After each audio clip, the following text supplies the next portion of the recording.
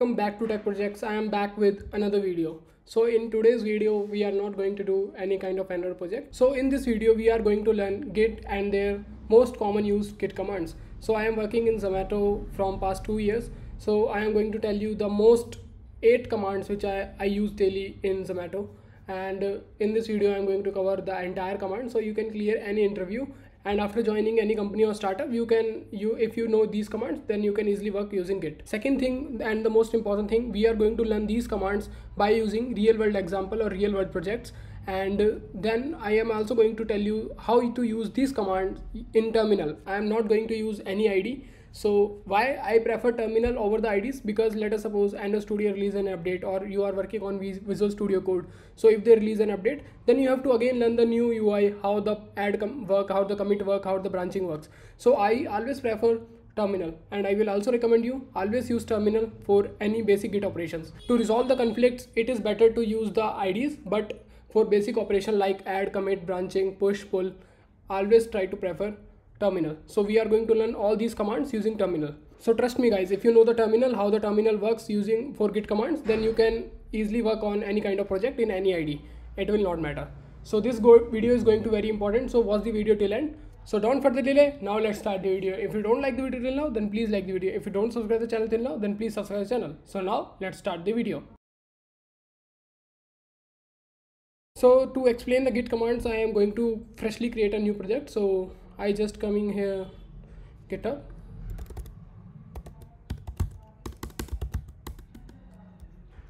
and just creating the new project tree, just giving the name here test repo, and just making this repo private and create repository.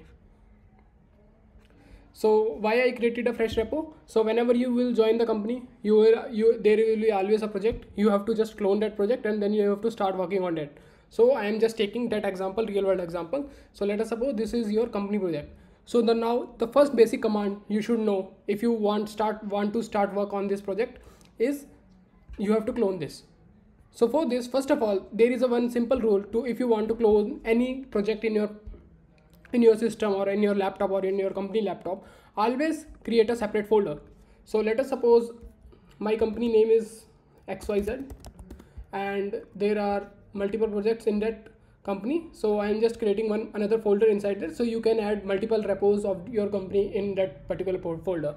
So I am just giving here name as project 1, sorry, renaming it project 1. Now inside that folder I am going to clone this.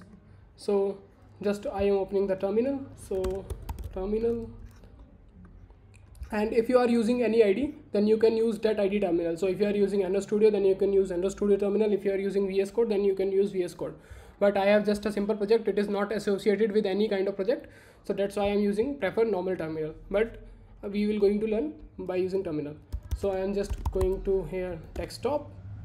Now inside this, if you type ls, you can see the all commands. So let me make it big. Now here you can see there is a company folder name XYZ. Now ls, you can see this is the project 1 folder. I come inside this folder. Now I will clone the project here. So git clone, and inside this I will type this. And now when you tap on this, you can see it is showing to enter the username. So I am just entering my username,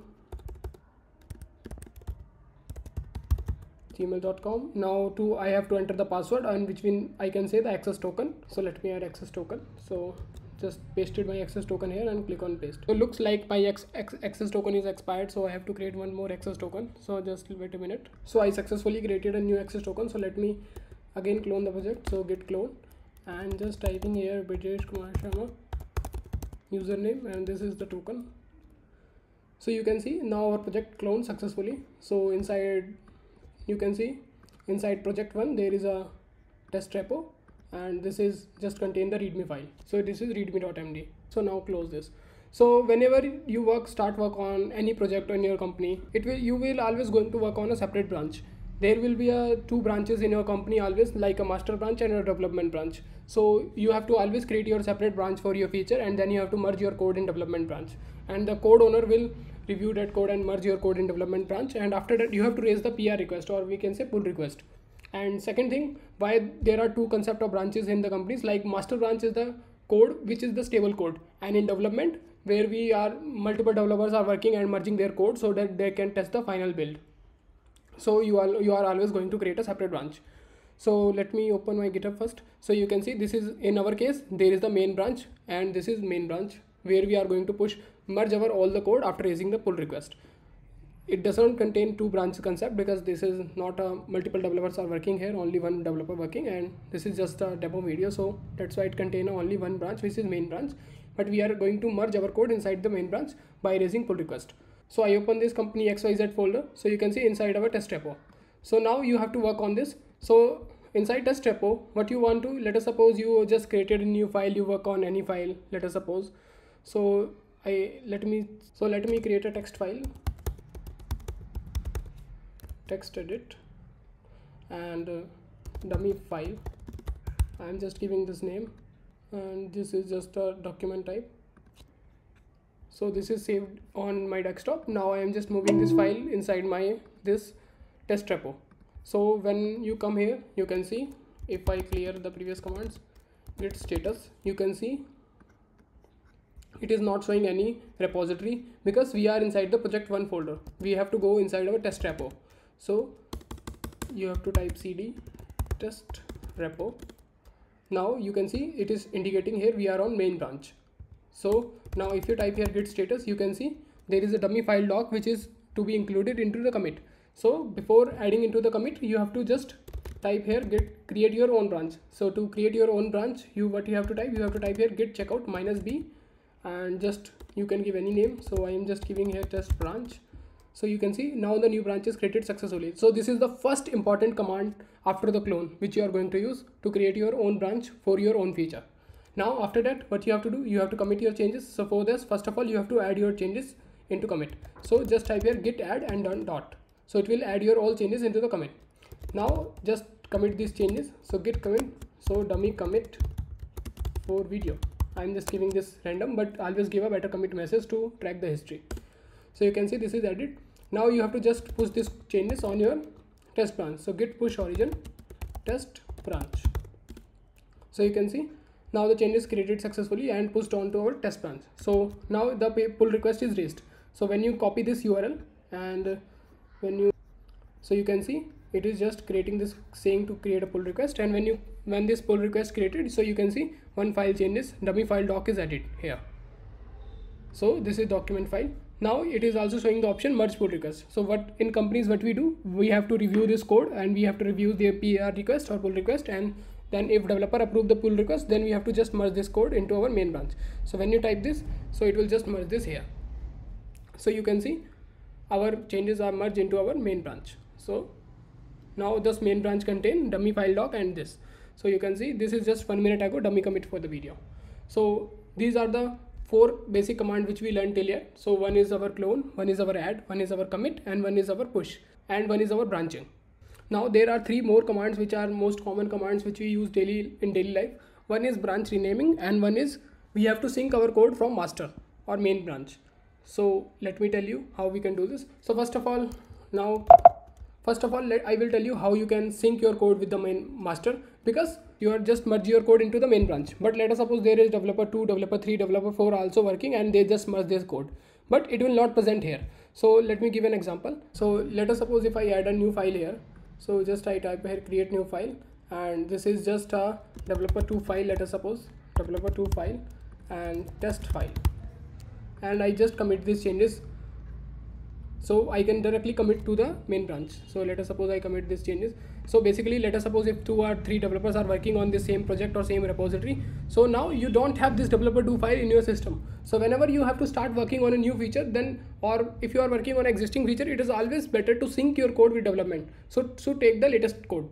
So if I clear all the things first of all, and if I move out from, if I check out here git checkout main, so you can see I am in the main branch. So if I come inside this here, so you can see in test repo what we have just only readme. So you can see you are not able to see my text edit file. So why you are not able to text edit file? Because this code is merged into the main branch but is not sync with my local system. So I have to sync that as well. And also the developer2 file is also not present in my this repo folder, because this is just present on GitHub, not in my local system. So we have to take the pull of latest main branch. So how you can do this? So you have to just check out into the main branch and just type here git pull. So when you type here git pull, it will take the all entire codes. So now if I open this, you can see this developer2 file is present here, and this is just our dummy file doc, and this is our existing readme. So this is the importance of git pull also. So you have to also learn this. Now let me tell you one more important command which I use daily life. So let us suppose if I just created this git checkout -b test branch 2.